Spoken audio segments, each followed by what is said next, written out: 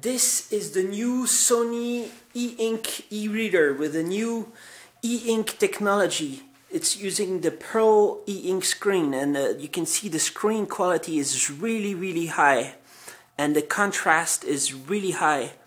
And the cool thing about this one, which is really new, the first time I've seen it anyways, is a very special touchscreen technology. It's not capacitive, it's maybe even better than capacitive. It's like some kind of infrared thing going on, and for that to work there is probably like the sides are a little bit higher than maybe another e-reader might be. Like there's something's going on here on the sides.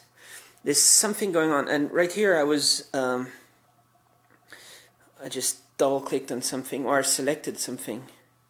But there's some features where you can double click on a word, and then you have a dictionary down here. I can double click on any word I want, and it just comes with a definition here. If you are, let's say you are Spanish and you're not super good at English, right?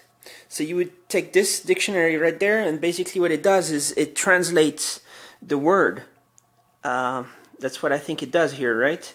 It translates it to the Spanish stuff. So any word you want, you just double click on it, and if you click next somewhere else, or you just close it, it's gone.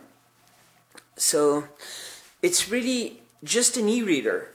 It's just for that. It's if you want a high quality e-reader, if you want this is an alternative way of reading than the Kindle. A Kindle is nice as well and uses the same screen, the new Kindle, but here you have kind of a different philosophy as well. Sony has been promoting this really awesome way of getting ebooks, which is you can get them for free from your library. It's just awesome.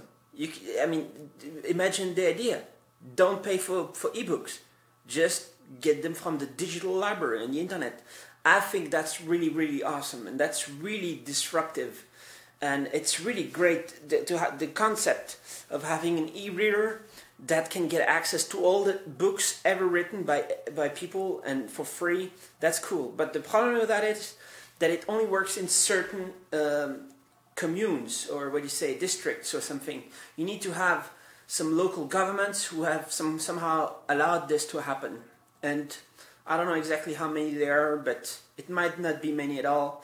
So if you don't live in one of these regions, the only thing you can do is pay $10, $15 for each ebook, or you can put any EPUB file you want on this device, EPUB and PDF and all that. So but basically what you need to see is just the quality of the screen. I'm not so sure I would like to use the touchscreen all the time to change pages. So there would be this down here, and as you can see, it's really fast and refreshing. I mean, this is a faster e-ink. It's quite fast. It's quite cool. But I might say that I like the idea of having buttons on the side instead, which this one doesn't. So it's either little buttons down here. It might be fine, you might get used to it, you might prefer big buttons on the side. I think it would be nice to have big buttons on the side.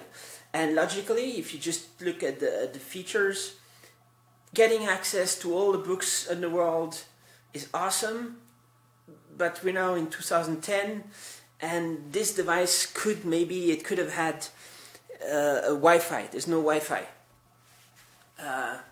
And perhaps at the price that it's being sold at, it could make sense if it had Wi-Fi. But you're really getting some nice, what do you call it, touchscreen user interface. And well, I would say that if you had Wi-Fi, and if you had some software like kind of like Android for e-readers, just imaginary software like that. You could maybe like navigate online content stores and navigate Project Gutenberg on the internet, or your local libraries, a catalog, or any ebook content store. Like it could even be like Google Books and all that. I think it would be awesome, and then the touchscreen would be like really useful. But right there, right now, you can also use it for annotations. So if you click here, notes, create edit, and then like this, I can annotate. I can do like this, and it saves the annotations.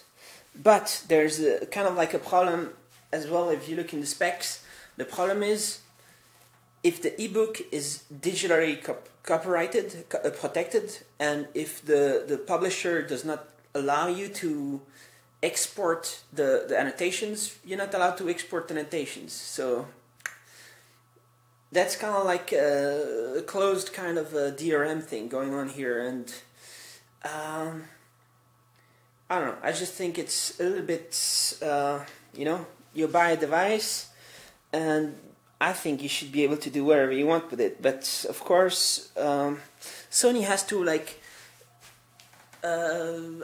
not make publishers too angry, so, or too afraid, because this is very disruptive technology to get an e-reader. To get, I mean, check it out. It's really like paper. Let's compare it with an old, like just a year old, this device here. Let's see. This is the old type of e-ink, and here's the new one. And we're gonna try and resume in a book right over here. Can you see a quality difference in this light?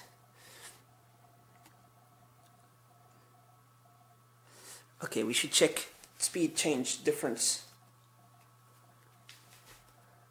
1.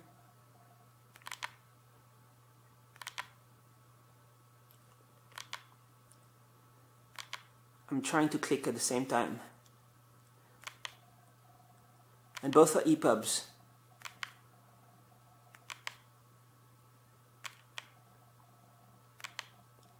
Well, I think it's faster, right? I mean, Pearl is faster, and you have to consider that one on the left is smaller, so that might as well provide faster refresh. Not totally sure. Well, it's hard to test, but it's really a question of just the quality. Here you have perhaps the reader you're considering getting to get. So basically, I would like to see a device like this with Android, because I would like to be able to sit on my laptop and click a Chrome to phone functionality, and I want the articles to like get into a read queue right here automatically, wirelessly. There should be a read queue so I can read all the articles from the internet right here, or any like text from the internet. I should just be able to beam it wirelessly. That's really a feature I would like to see. And I would also like to see Wi-Fi, because the annotations are awesome, but they don't make enough sense if you're not they don't make enough sense if you're not like using them for something. I mean, you should not just export them, but you should be able to collaborate with other people who like to do annotations. And here note-taking is, well, it's fun, but really the annotation part on text is the main thing. And you can just resume in the last text you were in, and then you click Options, Notes, and Create. And here again, like this, or like this. I mean, it's cool. Of course it's cool, but it would be more useful, I think, if there was an internet connection. And yeah, there's some features over here as well, where you can let's search for some text, which is one of the other cool things to have a touch screen like this. This way you save space for the keyboard under it, so we can search for like a store.